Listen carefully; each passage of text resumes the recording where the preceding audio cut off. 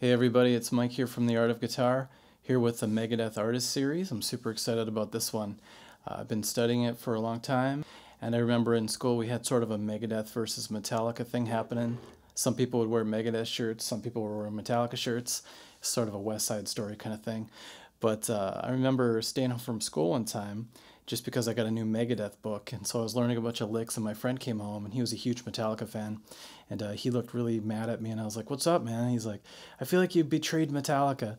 So that's how crazy it got back then, but I've always liked both bands, and I believe you can learn a lot from each one. Dave Mustaine has some amazing rhythm chops that are really valuable to learn for your guitar playing, and as well as his lead playing. And of course, all the guitar players he's hired throughout the years have been incredible. Marty Friedman has been a huge influence on me and his crazy exotic style that we'll get into a little bit here too. Alright, so hopefully you guys get as much out of this as I did, and let's get started. The first thing that I noticed when I started studying Megadeth is there's a lot of tendencies that they go towards. One of them is the diminished sound, and the diminished sound in the beginning of this song has a really fun technique involved with it. So it's going to be an arpeggiated diminished lick, and it goes like this. And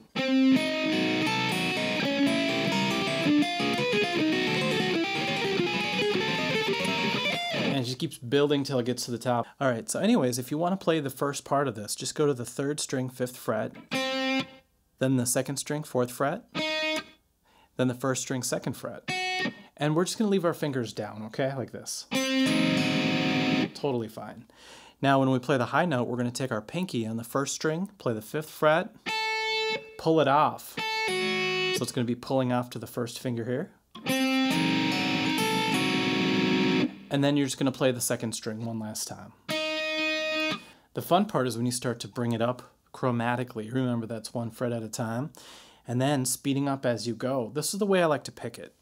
Down, down, down, upstroke on the 1st string, and then an upstroke on the 2nd string. So you get this.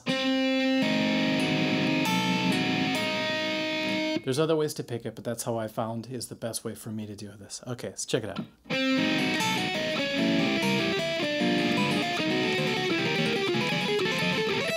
Alright, so here's the idea. If you just take 2 notes and just pull off and hammer on, you get that. Follow down a scale.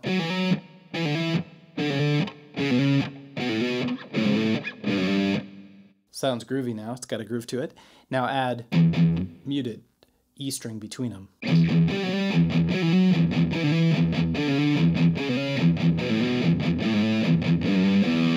It's hard not to headbang when you're doing that. Now, if you add the harmony to it, we're harmonizing in thirds. And by the way, thirds is the most common way to harmonize.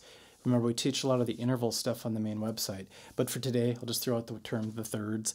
And if I play the thirds on top of that, and we put them together with the magic of post-production, check out how that sounds, okay?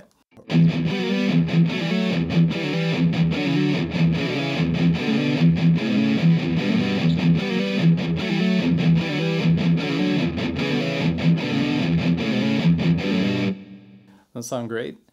So not only is it a cool riff in the beginning, but then you harmonize it and boom, my head exploded. Megadeth is known for their super fast riffs and rhythms, and whenever I try to play some of their stuff, I have to remember that there's a good way to approach it and a way that's going to frustrate you. The way that frustrated me was if you try to play everything perfect right off the bat. For example,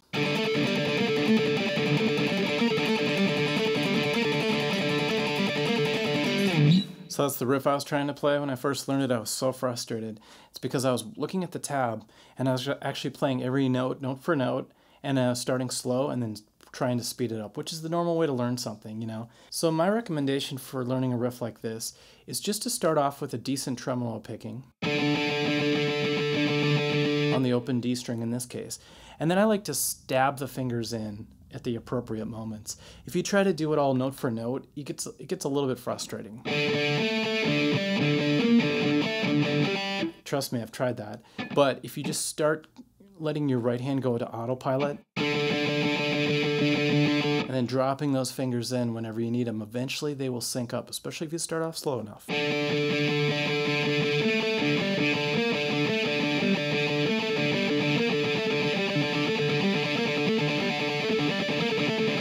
Reminds reminds me a lot of when I first started to learn Wasted Years by Iron Maiden. I had the same problem. We all seem to get stuck in our ruts, and one rut that's easy to get stuck in is the minor pentatonic. And if you're playing, for example, an E minor pentatonic, it's easy to just jump to this box and do your normal thing. But sometimes it's fun to break it up a little bit. That's why I like to do this climb. Check this out. So it's a diagonal climb using the root note, a flatted 5, and then the octave. And you just kind of do that across the entire neck, 3 strings at a time, okay? So we're going to group it like that. Now, in the beginning of the mechanic solo, that's what he does. Now, the picking is always interesting. You can do all downstrokes, that's fine. And actually at a fast beat that works too. It feels like you're sweep picking. But there are other ways to pick it, which could be a little bit more economical. For example, I tried this upstroking the first note and then downstroking the next 2 notes, and it worked pretty well.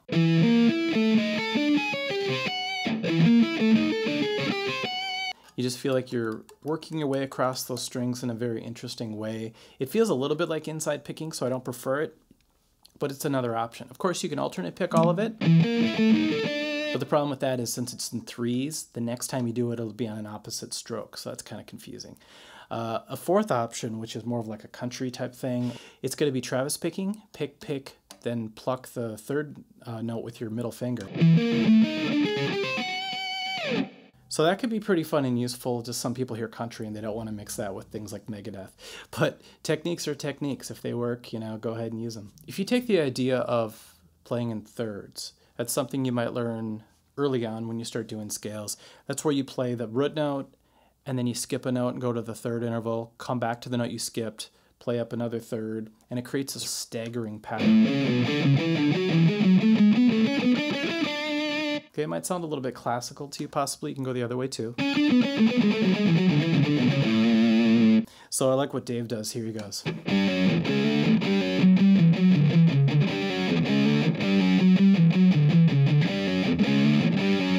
Later on in the tune, when there's a solo, there's actually a climb using thirds again in a different scale, but this is so interesting. I'll do it slow first.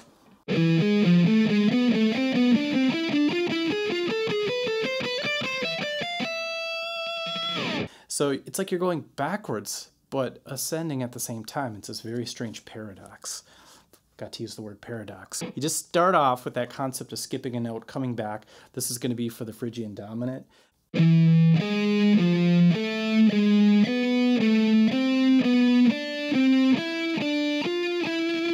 I'm hoping you can hear the pattern, and eventually you can actually play the pattern, and it just starts to feel right. It feels like this groove you get into. It's nice. You can go either way.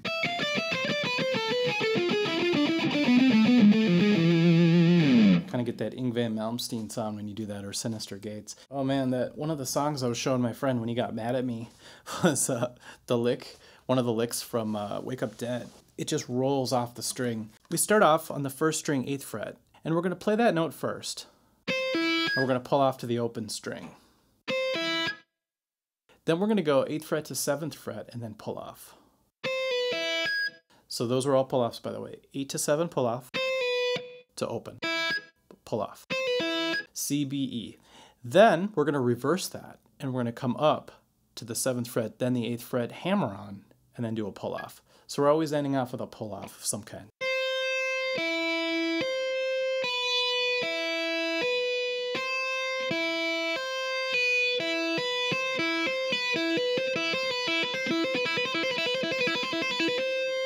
See, after a while, it's like you're going back and forth, down, up, down, up, down, up. And the whole time you're pulling off to that E string, which keeps the sound happening. Okay, this whole video series is pretty much a result of a lot of people talking about the Dave Mustaine spider technique. And I have my own spider exercise that I do for a warm-up, where I just do like chromatics going up like... But when it comes to the Dave Mustaine spider technique, he does it in a rhythmic way. And by the way, he teaches this on YouTube somewhere. Just look it up. He goes through his explanation of how he came up with it. But I'll just show you a quick version of it. If you want just to practice it, let's go to the 5th string, 7th fret, which is E. Do a power chord. And then, just for fun, I want you to go to the 6th string, 8th fret, C. and do a power chord, and go back and forth as fast as you can, okay? So go. You probably notice there's a lot of movement that you have to do to make that happen. So I believe that's what Dave Mustaine encountered, and then he's like, how could I do this better? So what he does is he'll keep these fingers here, and he'll use his other two fingers. Why not? They're sitting right there, right? And as you bring those down, you're able to do this really cool switch without having to move your hand as much. So watch this. And the only difficult thing is actually the dexterity involved, because these two are already down, and now you have to move these other two fingers, which aren't really used to doing this motion. Now, if you take part of their song and utilize this technique, it makes total sense. Watch.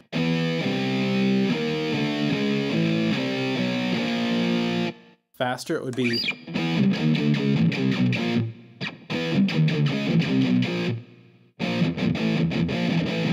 right? Try to do that without doing the spider technique. It's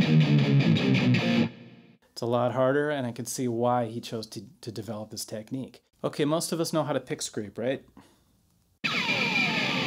But Dave uses it in a very rhythmic way, and it's fun because you get to kind of bounce the pick across the string. First of all, there is pick bouncing that I taught on one time on a video. You could do the robot talking. Something like that. Anyways, Dave sort of does that for this song.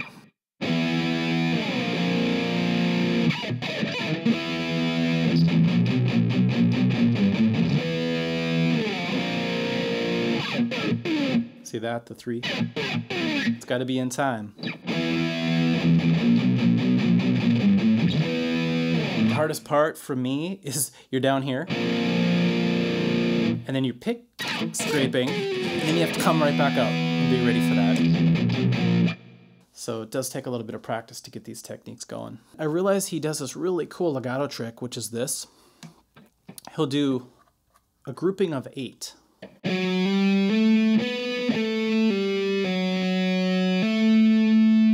So at first you're thinking, oh, that's only 7. But then the pinky comes down and saves the day. Now, if you take that one grouping and put it across the strings, you can actually get a pretty smooth sounding legato technique. Move it over. Yep, even on those 2 strings, keep it in the same shape. The last one changes a little bit.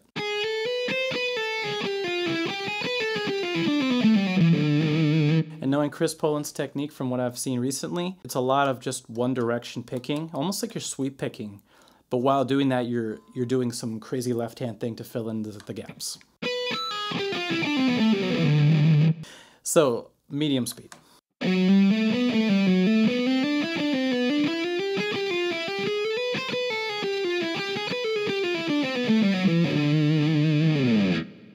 Play it at about that speed for a while till you know everything's perfect, and then try to go for some speed bursts. Now, when I did the speed bursts, I realized the importance of that pinky because it helps you walk to the next string really in a cool way. See, it fills in that gap right there. So just take maybe 2 or 3 strings in the beginning and do some speed bursts. So, now connect them. See how nicely that connects? And the song In My Darkest Hour was a huge anthem for me in my angsty teen years. And I remember at the end, he adds a little bit of an artificial harmonic to each thing.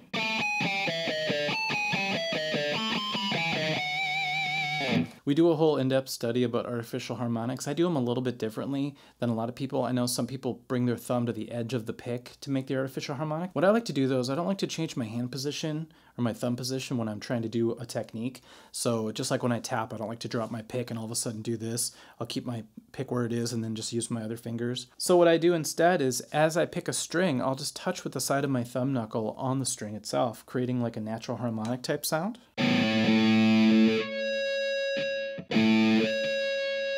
So that's just a quick little example of that. But if I do it simultaneously, I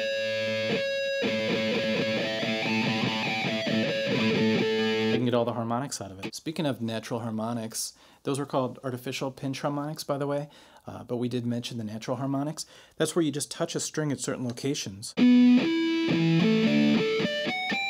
best part of artificial harmonics is you can hit them and then let go, and they'll just keep going. And if you're using a whammy bar, it's a great way to get some dive bomb sounds. Well, Dave uses these in rhythms. So for example, in one song, there's that going on. That's just 7th fret harmonics. You could easily just went and just did palm muting.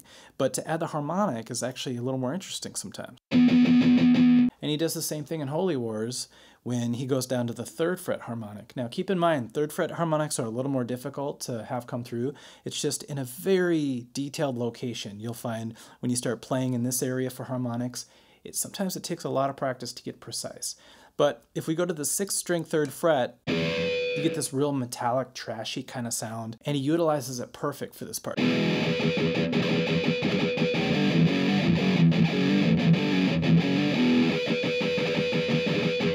First time I heard that, I'm like, what is he doing? It sounds crazy. Because he not only has the harmonic happening, he's also doing his patented Dave Mustaine machine gun right hand technique. And, you know, that's just where he's real tight with his right hand, very accurate, and it sounded awesome. Let's kind of piggyback off that riff for another technique, which is, you know how usually we do fifths, which are also called power chords, and you get this sound?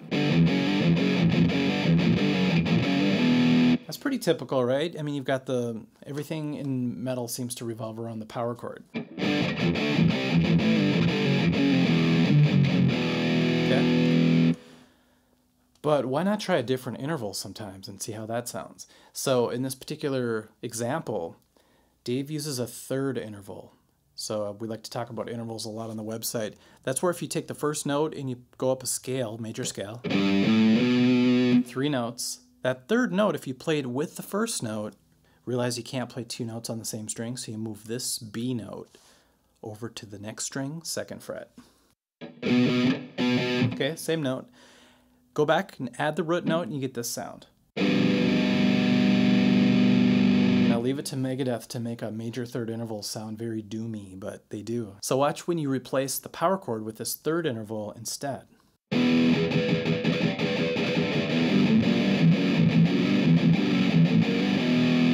Doesn't that just scream Rust in Peace? It's like a big sound in that album. So especially if you move it back and forth a half step, it sounds very dark.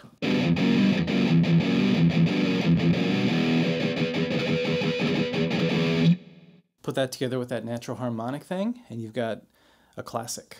If you take the beginning of Holy Wars, here's what I thought it was.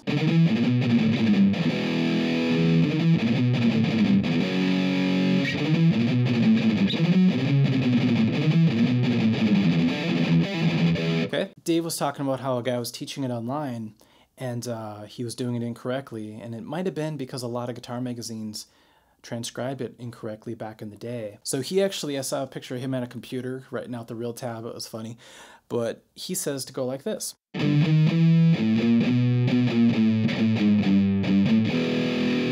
So there's a detail right there. There's a 3rd fret to 5th fret before the power chord instead of just opens like I was doing earlier.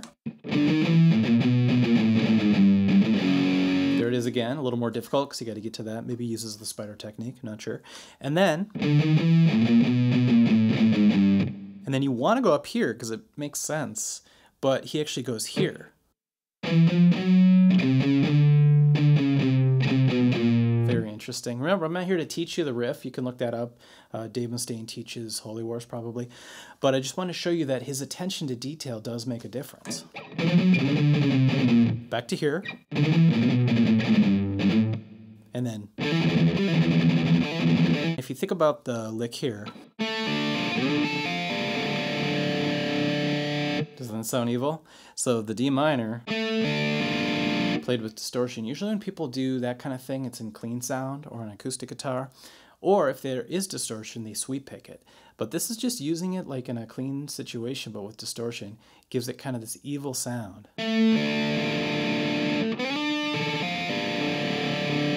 Just the way the harmonics are mixing together when you do that.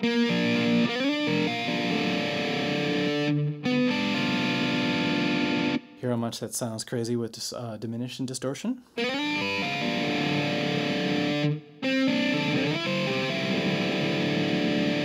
Now, one thing I know we botched, we worked on it, my friend and I did, it's the 4 pattern that happens right before the main riff.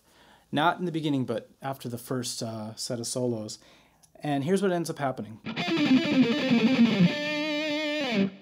That's very difficult. Whenever I teach the shred scale, I always like to teach it in 4s.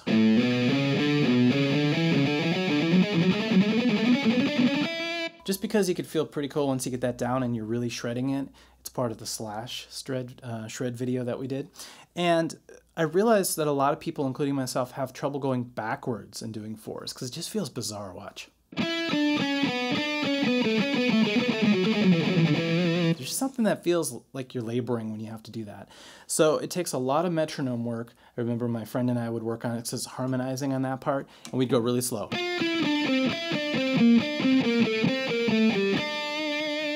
I remember I couldn't even hit that last note because I had to get back to doing that riff. So if you can work out all those awkward feelings when doing descending 4s right now, it's only to your benefit because you're definitely going to be using that pattern in the future. We had talked about harmonizing in 3rds, which is very common, but why not try harmonizing in 5ths? Now, as a guitar player on your own, you might do a lot of 5th harmonizing by doing power chords, but if you bring in another guitar player and do a riff, sometimes like if it's a single line riff with single notes happening, the other person can take care of the 5ths for you in a situation that would be impossible to do with a power chord. Here's what I mean. So if you do something like this,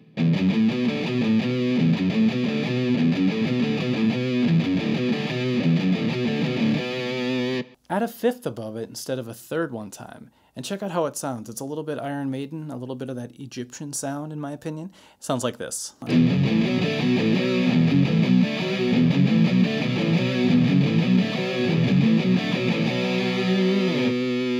Alright, actually this next song is a half step down, but I'm in standard tuning, so keep that in mind.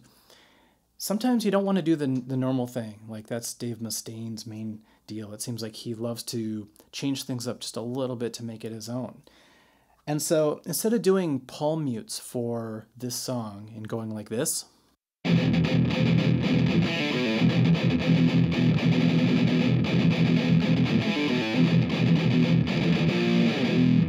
which would be a really sweet riff still, he elected to mute the strings completely.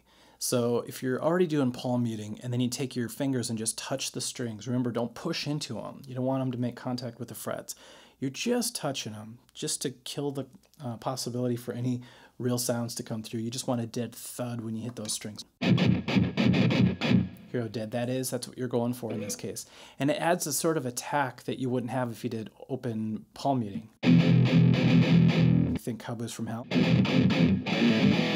But Dave went ahead and just muted everything.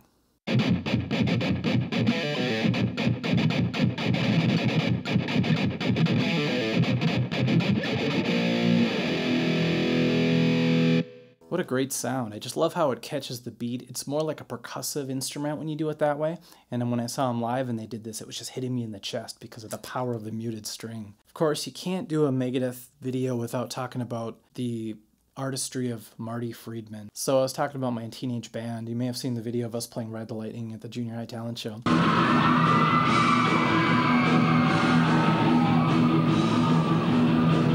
Well, we ended up getting pretty good, and we were up for opening a show.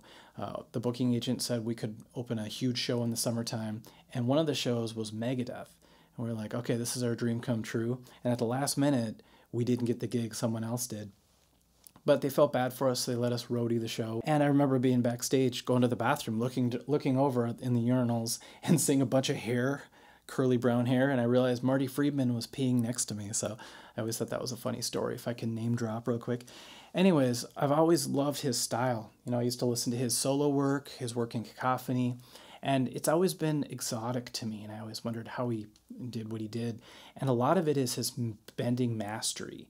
He does his vibrato, he does his half-step bends into things, he's got his little tricks. And they're amazing when he puts them together. It's very expressive. That's why it's hard to emulate Marty Friedman, because it's really just his own thing that he does to every single note. Here are a couple of tips to maybe get you started in the right direction. First of all, whenever you hear his vibrato, it always sounds like this in slow motion. It's wide and it's like a whole step up and down wave. So keep that in mind when you start to develop your vibrato. If you really want to get that expressive vibrato, sometimes you have to practice at a whole step. Okay, that's slow. You want to make sure you start there. Now, he will go.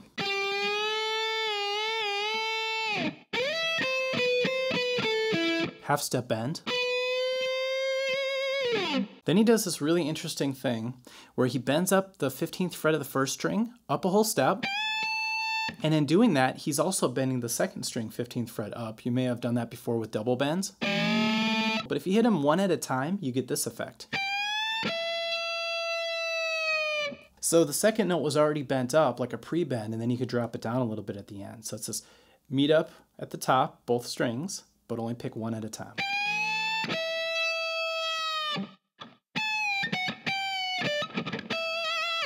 So now he takes the 15th fret again, pre-bends it up, drops it down. It's a big Friedman trademark, by the way, the pre-bend. 14th fret, half step pre-bend, which is another Friedman trademark. Bring it down, coming down to the second string 15th fret, bending it up, and hitting that note. Compare that to this. That's without doing all the bends. That's just fretting the notes. So you see how much of a difference that does make. All right, like I said before, I teach a spider exercise where I do a warm-up like this.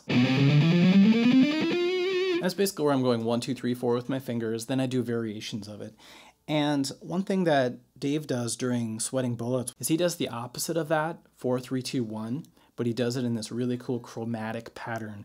Remember, chromatic is one half step going up or down. So I always joke and say this is a chromatic scale, the world's fastest scale. It's true, but in this case, he's putting it across the strings, doing 4 notes on each string. But it's counted like in threes, which is very interesting. So first I'll just show you the technique. So that's just backwards. So you notice I jumped up a fret here. That's the old chromatic scale. Then from there, you just go to the second string and you keep going.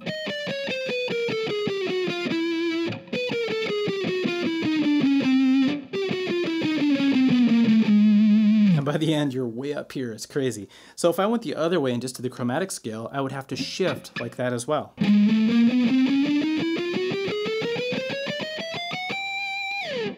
So that's a fun way to play a scale, and it looks cool. You're doing this shift every time. But putting this into the song, remember, it's in that 3 feel. So even though you're playing 4 notes as you descend, you still want to think of it in threes. I'll count it out loud, okay? 1, 2, 3, 1, 2, 3, 1, 2, 3, 1, 2, 3. 1, 2, 3, 1, 2, 3, 1, 2, 3, 1, 2, 3. So you get the idea? Let's put it together.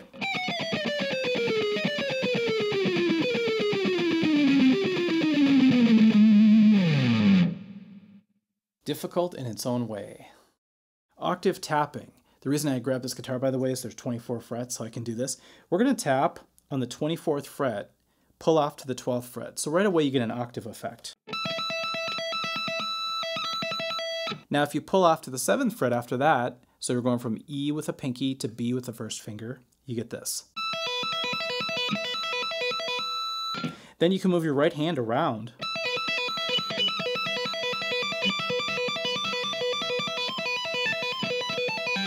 Doesn't that sound great? So I'm just playing a scale with my right hand as I keep this going continuously. Now there's some debate on the end where it goes, but here's what I like to do. Then just... Some people go back to the 5th fret.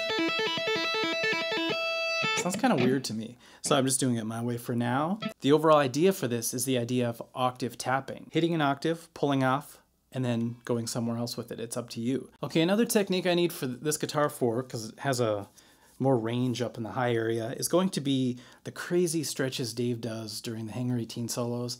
He's insane, man. His left hand goes from the 14th fret to the 17th fret to the 21st fret. That's a killer stretch. So don't kill your hand. Make sure you're warmed up. Do the finger yoga we teach on the website. Very important.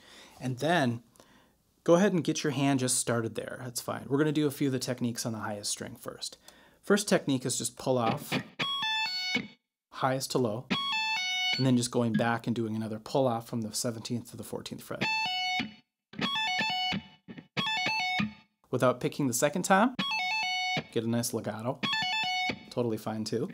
Go to the next string, do it twice. Or, by the way, I pick more than legato in this case.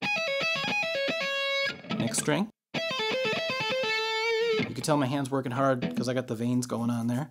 Okay, so let's go ahead, start from the top, only once on this string. Next string twice. Same with the next. Keep going. All right, that's where it hurts. Okay, that's the descending pattern he does. And then on the way up, we're gonna do a different pattern. And this time, let's start on the high string just so I can teach you the pattern. We're gonna go low to high, hammer on, pull off, hammer, hammer. So it's like this. Low, high, back to low, middle, high. Without picking a second time, you get this. And in this case, I will only pick once, okay? Now, we need to do this on all 6 strings. So let's go all the way to the fat string. Quickly move to the next one.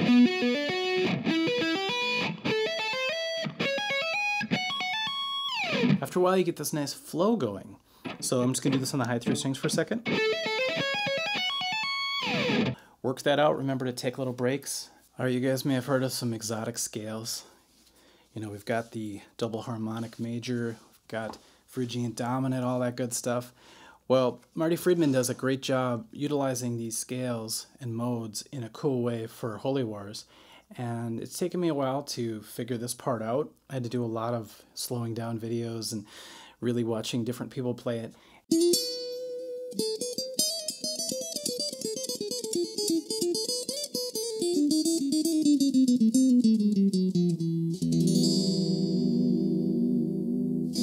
So the one tip I have for this technique, the technique really is the exotic scales, the use of the exotic scales, but this part gave me the most trouble.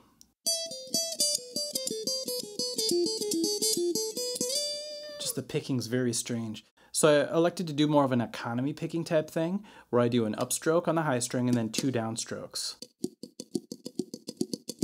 Creates this really cool circle feeling. And you get this.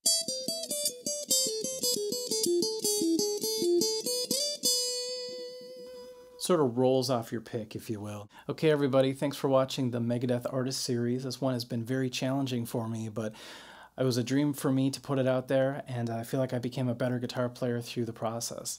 So be sure to check out the website. We do a lot of the theory breakdowns over there because I don't want you guys just to play things by watching me. I want you to understand them as well, so don't forget to do that. And we'll catch you guys soon in the next video. Okay.